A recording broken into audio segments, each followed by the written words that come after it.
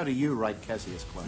At this time, I rate Clay, of course, the best in the country, in the world, as a heavyweight fighter.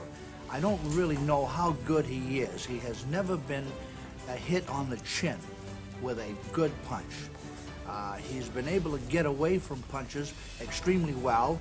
In fact, I believe this is his greatest asset, getting away from punches, as he did in the Cooper fight. Cooper couldn't hardly hit him, and although it was a fair fight to watch, of course, Cooper didn't hit him once good, and Clay then went on to cut his eye and win the fight.